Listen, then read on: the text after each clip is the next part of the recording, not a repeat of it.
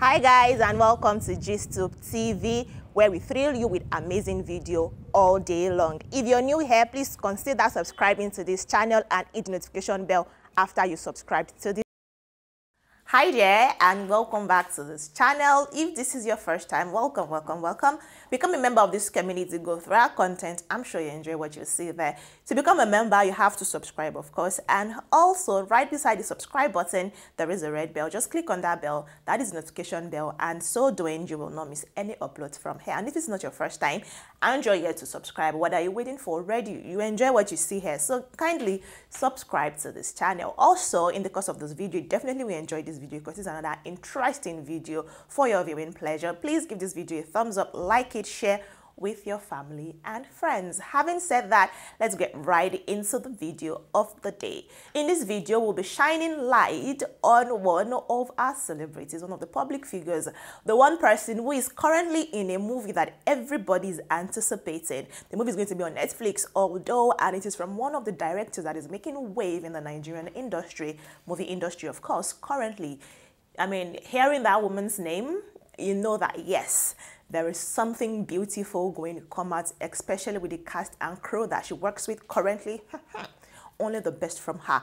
I'm talking about none other than Laburu of the King of Boys, Eniola Salame, whose real name is Shola Sobowale. So guys, let's talk about Shola Sobowale. Growing up, what it is for her current net worth, family background. There was a time she even left the country, what brought her back into the country, and how featuring in Kemi Adetiba's movie has sort of changed her life and made her acting even better.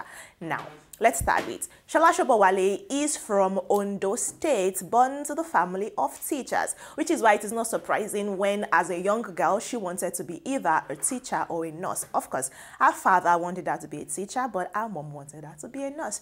But then, as luck would have it, look what we have here. She's one of the veteran and most sought after, the most loved female actress or female actor that we have in the country at the moment. Now, born on the 26th of December 1965, she is currently 55 years old and she is a mother of 5. Let's talk about growing up for her. She studied music in school, but because of a love for acting, she switched to theater arts. Now, let's talk about what brought her into the acting or the career that is acting. Now, our brother-in-law used to be a lecturer, a friend, and it was kind of very close to our immediate family, yes. So seeing that she has a flair for acting and whatnot, he encouraged her to try and take on acting as a profession. Her parents, of course, you know, that was the years that being an actor was frowned upon by the society. Nobody wanted an actor daughter. Nobody wanted to be associated with actors. They thought of them as irresponsible, lazy, very loose individuals. So it was with the help of our brother-in-law that our parents were convinced to let her pursue acting as a career. And then that is how she gave up her childhood dreams of being either a doctor or a teacher. Now she started acting, and her first role is Suradi Taylor, which actually did not bring her into so much limelight. But then she went on to act in other movies, and thereafter she featured in the super story Oh Father, Oh Daughter as Tony Tomato, who was married, in an affair, so that was with Suara.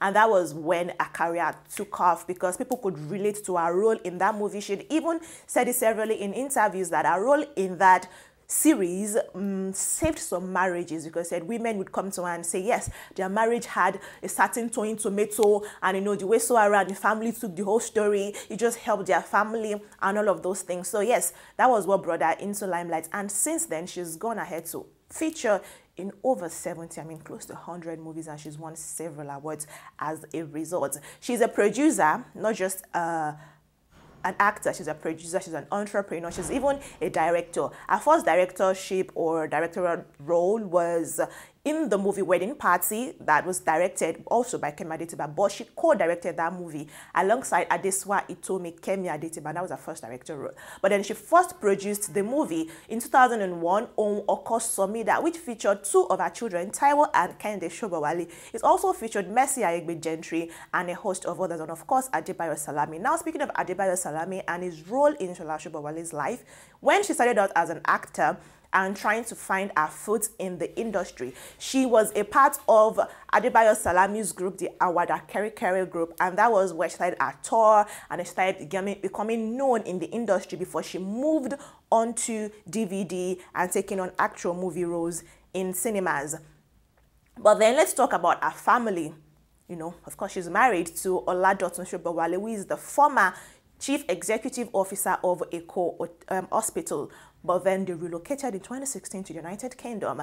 Given reason for her relocation, Shola Sobowale said she wasn't really connecting with acting as a career no more, seeing as, you know, that was when we had the rise of new Lollywood, new people were coming into the industry, and it seemed like, okay, these guys have kind of entered relegation, so to say. So she moved to the United Kingdom with her family to be able to give her 5 children proper education, be a mother to the kids and all of that. But however, she was brought back in she moved before 2016, obviously, but she was brought back by Kemi Adetiba to come feature in the movie Wedding Party, and you can tell me she killed her role. Speaking of Kemi Adetiba, one of the things that Shola Sobowale has said in interviews is that thanks to Kemi Adetiba and the fact that she's passionate about her job and also she's very teachable, Kemi Adetiba has been able to push her to limits that she as an individual, as a veteran in the industry, did not know that she had in her to do. Some of the movie roles that she's taken up over the years is including the movie that is, of course, coming very soon to the return of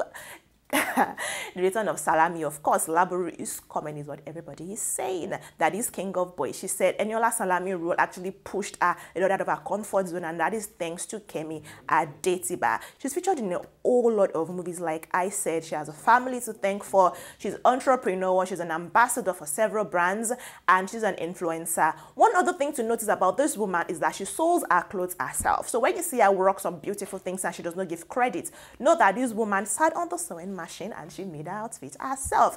Not only that, she says she still does kitchen runs, she still does market runs, especially for her family when they're around or when she's in the United Kingdom. Of course, people of course knows her there, but then she's still able to do all of those things to ascertain a spot as a woman in a house.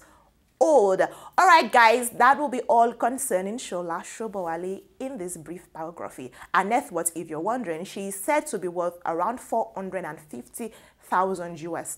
I mean, convert that to Nigerian currency, given the current dollar to naira rate, and you can tell what she's worth in naira. I will see you in the next video, guys. Don't forget, if you like this video, give it a thumbs up to show that indeed you like it, and also subscribe if you're yet to do that. Bye, guys.